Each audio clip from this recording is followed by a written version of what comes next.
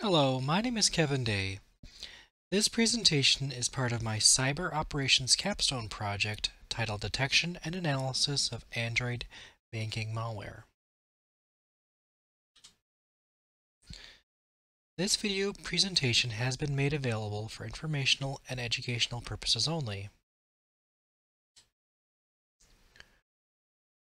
For my summer courses in my Cyber Operations program, I will be taking Vulnerability and Discovery and Exploitation and Securing Wireless and Mobile Technologies. In the late 1980s, online banking was starting to be introduced using certain devices to access banking accounts using telephone connections. Today, online banking extends to any electronic payment system that allows customers of a bank to conduct financial transactions by using banking websites or a mobile application.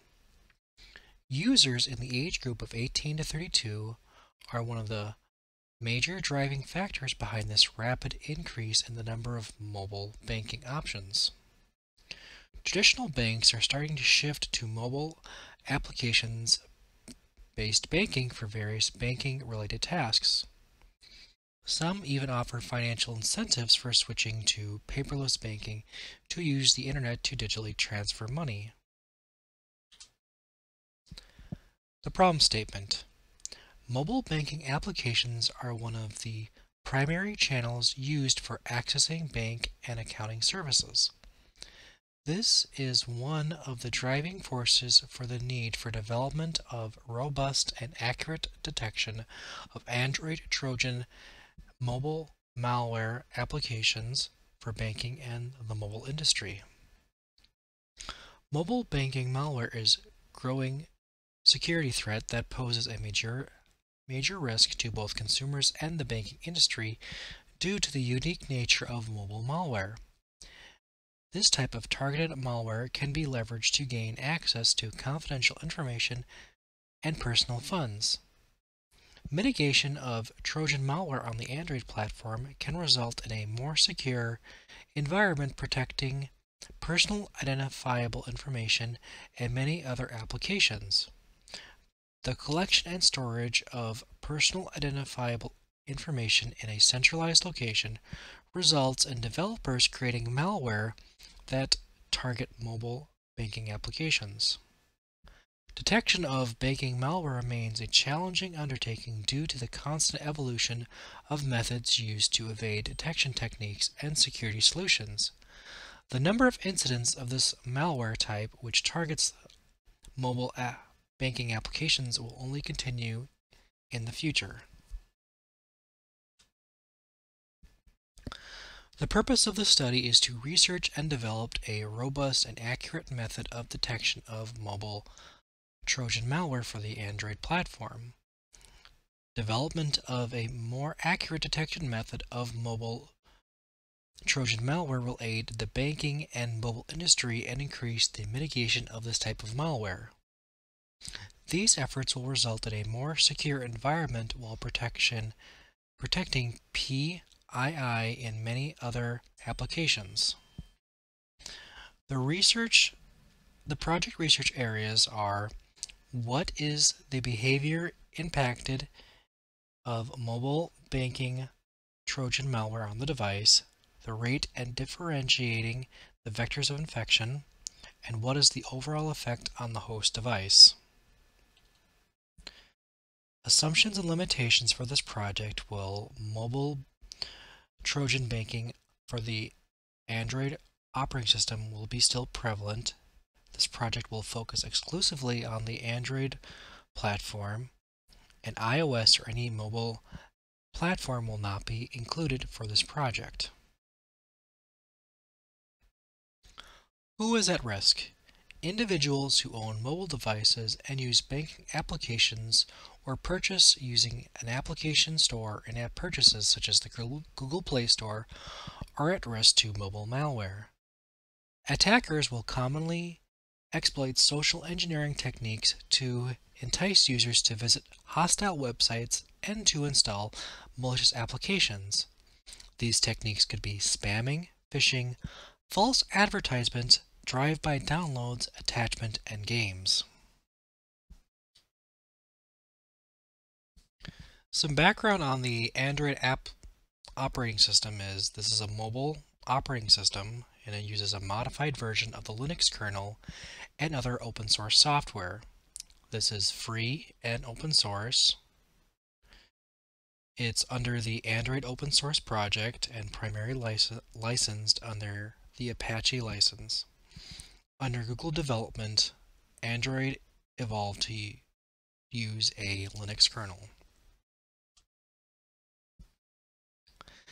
The Android security model relies on the least privilege principle, which each installed app is provided the minimum capabilities to guarantee its functionalities, whereas the access to individual sensitive resources is limited by the grant of specific permissions. After the required permissions have been granted, the malware performs actions that hide its existence on the device. The user is completely unaware of the malware infection, and the malware continues to deploy anti-detection measures. Once installed, the malware can hide from both user and antivirus protection, achieve persistence on the targeted device for operating seamlessly. The Google Play Store discourages users to install apps to prevent any third-party marketplace apps due to security concerns. However, installation from other third-party markets are permitted on the device, and some third-party apps are available through the official Google Play Store. The Play Store does not verify the uploaded apps manually. It checks the third-party developer apps with a program called Bouncer. Bouncer is a dynamic analysis sandbox environment to prevent any malware from entering the Play Store. The Google Play Store is capable of remote uninstall apps it finds that have malicious behavior if the device is connected to the internet. Rooting is commonly seen to extend the capabilities of an Android device and has subsequent security implications because it overcomes the Android basic security principles. Rooting a device grants the user super user rights, allow unrestricted access to everything on the device. If a rooted device is more at risk for malware infection since criminals do not have to take the time and effort to gain administrative rights on the device. Enhancements at the operating system must be made to prevent and detect malware infection. Increasing the built-in capabilities ensure compliance and that end users are not required to install or manage third-party applications or certifications. Once a user has installed a piece of hardware on an Android, the OS is responsible for providing the following basic security protections: isolation between processes, restricting access to a file on the file system, and limit OS support for app overlay attacks. The Linux kernel is an extremely important part of the software on every Android device. While the Linux kernel contains the code for all of the different chip architectures and hardware device it supports, it is an individual system that runs a fraction of the code base. Banking Trojans. Mobile malware is a subset of malicious software that targets mobile devices with the intent to access, steal, or corrupt private data. Trojan malware is any type of malicious program disguised as a legitimate one designed to steal sensitive information such as login credentials, account information, financial information, and credit card information. Some recent timelines of mobile banking malware is Android BankBot 65 was discovered in Russia. The attack reached 100,000 users, and the state-owned company reported more than $35 million in United States dollar in losses. In 2016, BankBot source code was released and showed similarities to the malware to two different malware samples. Trojans of the BankBot variety, called BankBots, represented the most prominent threat in the Android ecosystem, stealing credentials by accessing other applications' private data or by displaying a fraudulent login page on top of a legitimate banking applications. In 2018, Cerberus Banking Trojan was released into the wild. This Trojan was designed exclusively for the Android operating system. The source code was publicly released in the same year. In 2020, Android Banking Trojan is a fork of the initial variant of Cerberus released around the same time as Cerberus.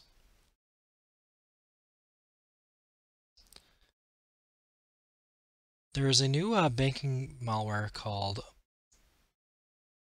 that is part of the family of banking Trojans that target mobile application users in Brazil, capable of spying on 153 mobile applications and can be accessed remotely by its operators.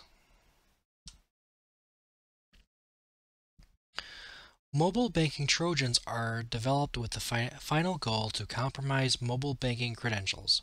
Once compromised, criminals have the total access to account features, including transfer and billing payments, allowing transfer and theft of funds. This type of mobile malware can impersonate mobile apps and steal money from the mobile user's bank account. Disguised as a legitimate application, they lure users into installing applications on their mobile device. Banking Trojans are written with the specific purpose of stealing confidential information from a victim's bank account through online payment systems. Some mobile Trojan detection evasion methods include dormant capabilities, hiding components in other files, forming part of a rootkit, and heavy obfuscation. Modus operandi.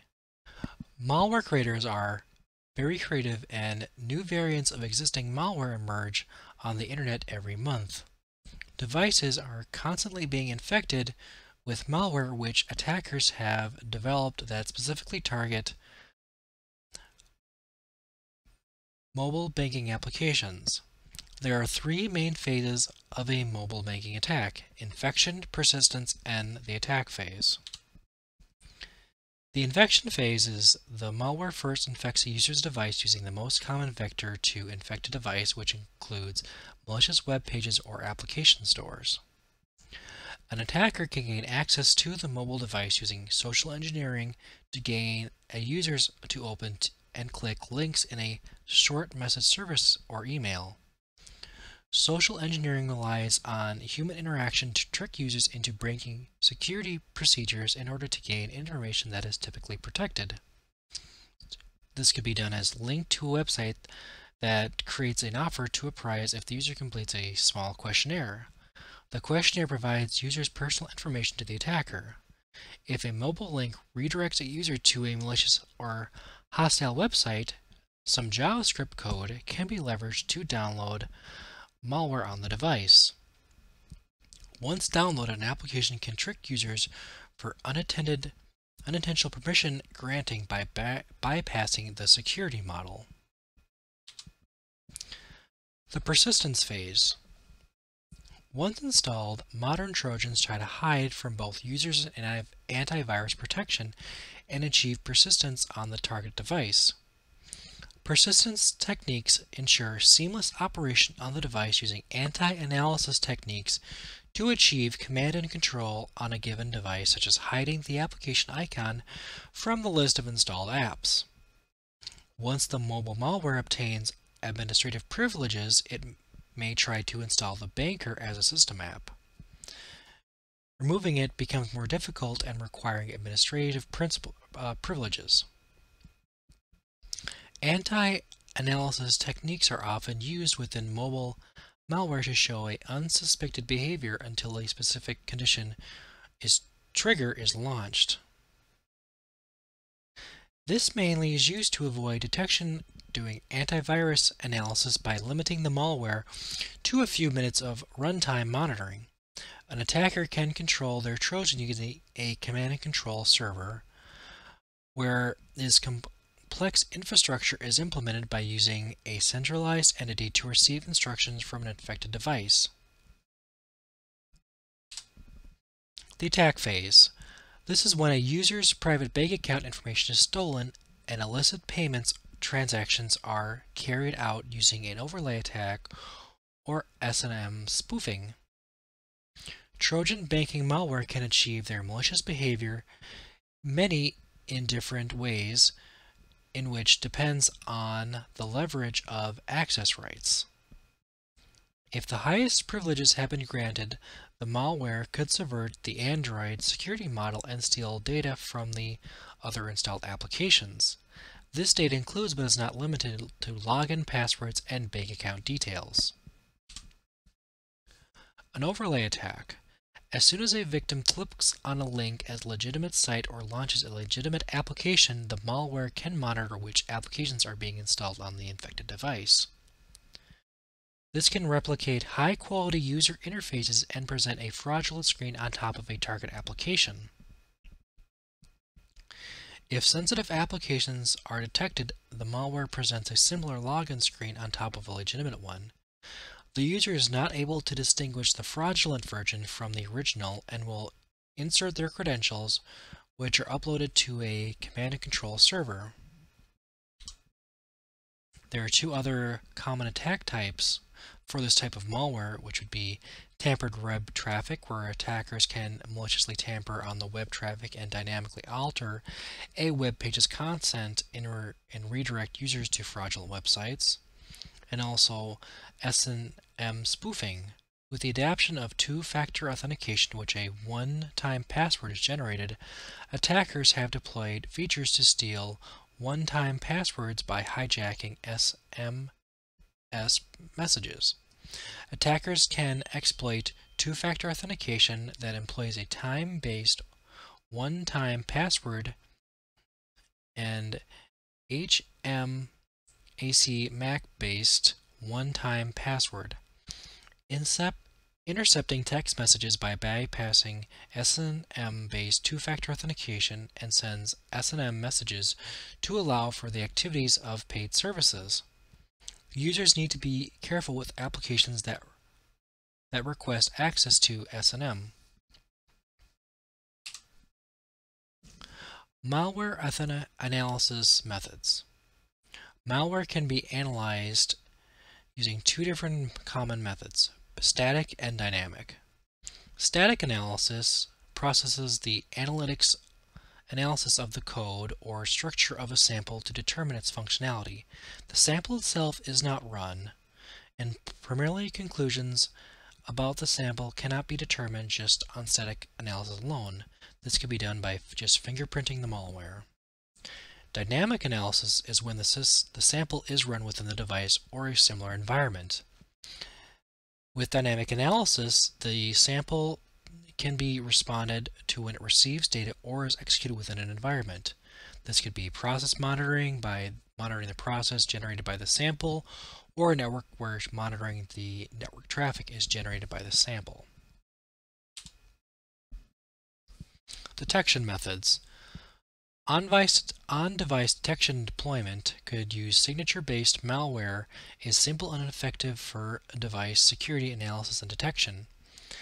Implementing more detailed assessment and analysis is constrained by device hardware resources.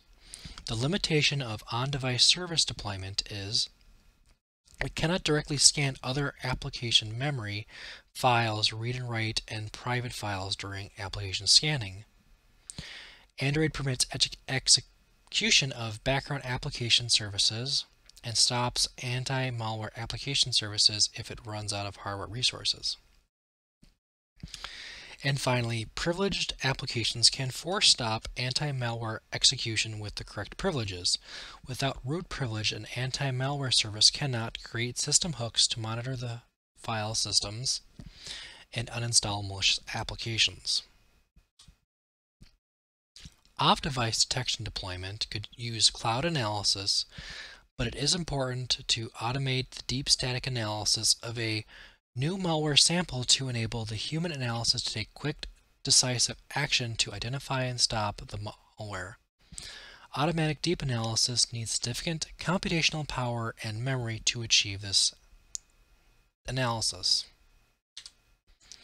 Now, there is a hybrid detection deployment where this approach uses an on and off device method for detailing and computationally expensive analysis. The data is analyzed and performed at a remote server to make the anti-malware application limited resource friendly. This can use profile abnormality detection, requires continuous availability of internet bandwidth to function. It uses a client-server model where the client collects resources, usage parameters, and sends it to the server, and the server performs detailed analysis and returns it to the client. Some awareness for security solutions when dealing with mobile banking malware could be: in today's world where technology is necessary for business to grow and expand, it is vital to know how to protect sensitive company information. One of the most common places for hackers to use exploit is the end user. The end user is essentially the employees of a company or a user that already has access to the company's sensitive information or network. Organizations need to deploy more frequent online-offline awareness programs to educate mobile banking users and bank employees about the various potential threats and best practices. It's also notable to enable S&M notifications for monitoring mobile banking activity. Malicious email attachments. Mobile bank users should be aware not to click, download, or open suspicious emails. Users should always be aware and take preventative measures before you download the files, only downloading files from a reputable source and site. Popular email applications such as Outlook offer users the option to mark or report an email as suspicious or phishing. If an unsolicited email or link appears, do not click or open it. Understand that even messages from a trusted friend or associate could be affected. If an email or file attachment seems out of the question, do not open it. Software updates. Only download applications from official stores such as the Google Play Store. Users can achieve ensuring the latest version of the operating system and web browser is installed and checks for new antivirus definitions regularly. Protection. Installing a mobile antivirus solution for Android operating systems such as Kaspersky Mobile Antivirus. Most antivirus software will ask if you want to scan files for malicious intent before downloading the file. As an extra step, device users can run an antivirus scan after downloading a file to ensure that nothing malicious has slipped through the cracks. Developers should implement a strong authentication scheme so device remains secure even when the subject to a mobile or smart card attacks. These are the references I used for this presentation. Thank you, and I hope you enjoyed this.